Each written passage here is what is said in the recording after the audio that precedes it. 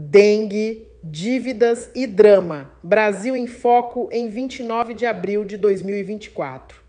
Olá, pessoal! Se segura que vem aí um giro de notícias que mais parece uma montanha-russa de fatos curiosos e impressionantes. Primeiramente, vamos falar da dengue, que infelizmente não está de brincadeira. O Brasil já ultrapassou a marca dos 4 milhões de casos em 2024.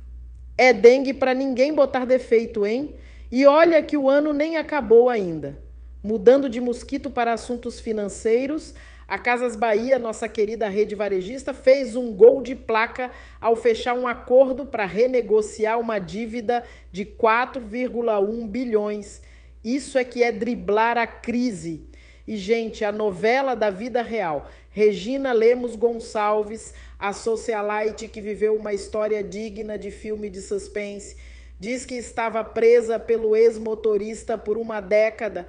A pergunta que fica é: como alguém desaparece assim, bem na cara do gol? Mudando de cena, temos a Madonna que desembarcou no Rio para um mega show na praia de Copacabana. Preparem os cones. Não é trânsito, é o sutiã icônico dela que está fazendo a festa das vendas. No ritmo ainda, o Rock in Rio vai ter um dia com 100% de música brasileira. Ana Castela, Luan Santana, Zeca e Alcione prometem não deixar ninguém parado. E para quem gosta de emoções fortes, teve chuva de tábuas em São Paulo após uma carga de madeira cair de uma ponte. É madeira para mais de metro.